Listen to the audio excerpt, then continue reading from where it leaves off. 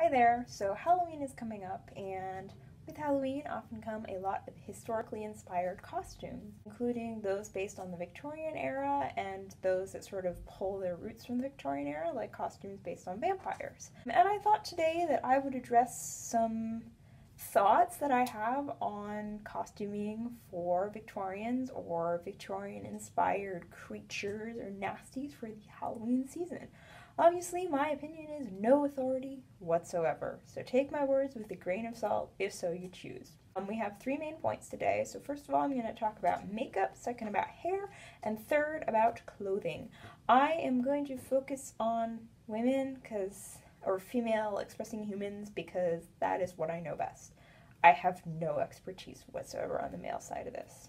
Okay, so let's jump into it. First of all, talking about makeup. So obviously this depends heavily on your costume. If you're going for like a straight Victorian inspired costume, I would say obviously it's not actually the Victorian era, so you can do whatever you like. However, I would definitely recommend that you keep your makeup to a minimum, with a focus on sort of keeping a more pale face, and basically only really giving sort of maybe an obvious tint to your lips and your cheeks, otherwise trying to leave the face alone. Obviously you can do other things like mascara, putting on eyebrows, but I would say try to avoid a really heavy makeup look if you really want to create an accurate Victorian ideal. Obviously you can wear makeup, and even the Victorians did wear some makeup, contrary to many popular opinions. And then second, if we're talking about a Victorian-inspired character like a vampire, obviously you can go crazy. But again, sort of the lips and the cheeks were the focus of the Victorian beauty ideal.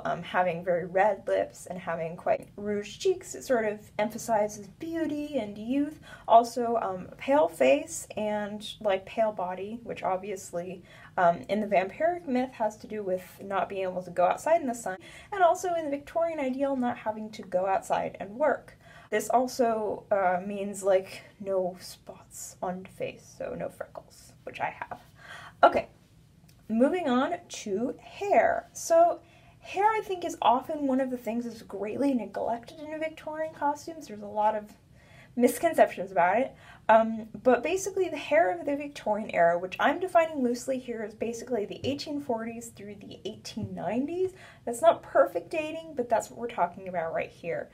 So the hair actually changed quite a bit in its style and sort of like aesthetic that we're going for, and actually followed the line of the dress. I'm creating an ongoing video series documenting like my ideals of the historical hair itself, but right now we're just going to talk about sort of a quick run through of what you might look at shape-wise, sort of length-wise. If you have past shoulder length hair, you're probably going to be able to achieve something close to what the Victorian ladies wore in that time period. And then one more note about the hair, if you're going for an era, make sure your hair matches the era you're actually going for, because that will make your outfit look really cool, because it looks like you know what you're doing. Okay, so the 1840s through 1860s kind of had a similar aesthetic going the whole way through. Obviously, there were definitely some changes, but the main attributes of an 1840s through 1860s hairstyle was a small bun on the back of the head, a middle part, not a side part, and sort of the hair focused low down. Pretty much the 40s through the 60s had the ears covered, either with braids of hair or just like full loop things. And it started coming off of the ears around the 1860s, or the Civil War period in American thinking. So that's sort of the basics of the hairstyles then. Obviously, you can search the internet and find many more accurate tutorials, especially for the Civil War period if you're going for that, but that's sort of just the basics. The 1870s, things got real interesting. So basically hairstyling kind of went nuts. It went up, it went out, it was kind of like everywhere. This is often what is the misconceptualization of sort of a Victorian hairstyle, with all these like weird rolls and a lot going on through the entire back of the head, a lot of hair pieces, braids everywhere, and flowers. Obviously that was more of an evening dress look, but it definitely was a very 1870s look, respective of the time period. This can be an extremely beautiful aesthetic, especially if you're like going for a vampire or something, or like the crazy evening attire. This was the era of the half crinoline, half bustle, and it was kind of just a time of insanity and excess. Moving into the 1880s, the hair changed day wear hair especially changed to become a lot smaller, a lot more discreet, less crazy than the 1870s. Usually it was worn pretty high up on the head, again keeping the middle part through all these decades. Middle part high up on the head. I made a tutorial for that. I've also made an 1870s hair tutorial if you're interested in that one. Day wear for the 1880s was extremely simple, like seriously put your hair in a high bun, you're good to go. Finally, the 1890s is getting into what we consider the Belle Epoque, or the beautiful era, so more of a loose aesthetic was looked at. Also, the ideal of the female was changing in this time period all the way up through the Edwardian era, so there's actually an ideological change that the fashion follows. The 1890s was a weird period of transitional hairstyles. We don't quite see the crazy Edwardian fluff and curls and just massive insanity and largeness underneath these huge hats. The 1890s was kind of an in-between between the 1880s and the 1900s, which is a dumb thing to say because, obviously. But basically what we see here is sort of a high bun that sort of sticks out from the head and a lot of like fluffiness created by curling irons. Obviously this is a really hard hairstyle to pull off, and if you want to go for something sort of just like a bun with the middle part, that is perfectly acceptable. The 1890s is very, very difficult to pull off, especially with the whole rest of the dress aesthetic going on. That's what I have to say about the hair. Okay, finally our third subject, which is clothing. Now, obviously, Victorian clothing was very varied.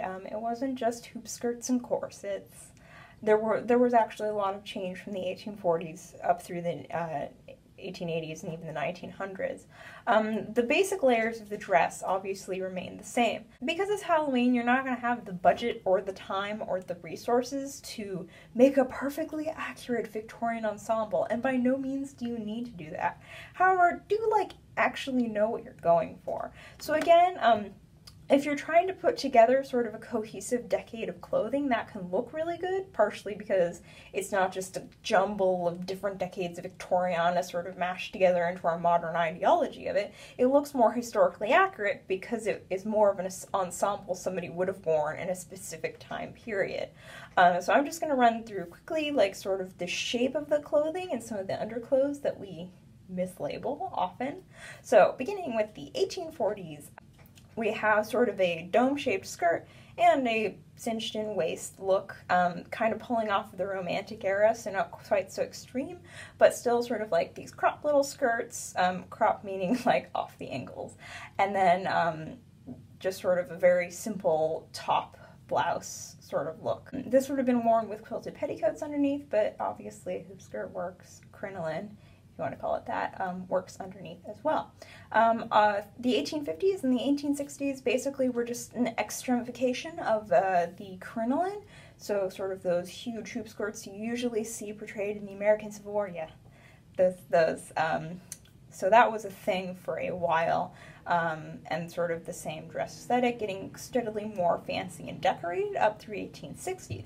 Now the 1870s saw a big shift in dress, which isn't immediately apparent. In the 1870s, basically, crinolines started getting sort of more elliptical and like pushed towards the back, creating sort of the half crinoline, which creates some pretty wacky shapes, but basically it's a focus on like the volume of the dress moving towards the back. And by consequence, by the time we get to the late 1870s and the early 1880s, we have the bustle, which is our next sort of big development in ladies' floof.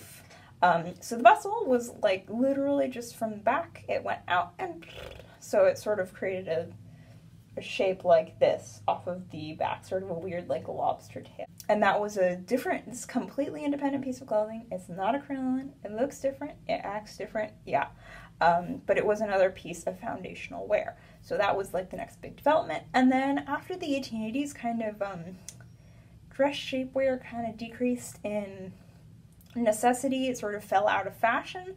So by the 1890s, really there wasn't any like big caged things worn underneath ladies' clothing, and it was mainly a bum pad, and that was about it. And that continued actually into the Edwardian period. Other underwear, obviously, is the famous corset. There are many more very educated people much more educated than I am, who can tell you many more things about corsets. But that was another thing that women wore. They didn't die. Yeah. These are my thoughts on dressing as a Victorian or a Victorian-inspired character this Halloween. So basically, your main takeaways are wear whatever makeup you want. And also, your costume, if you want it to look really coherent and historically accurate, go for sort of a decade and settle with that. If your hairstyle matches your outfit, you will look very cool and very accurate. And those were the main points. So I hope you enjoyed this video. Thank you very much for watching. Goodbye!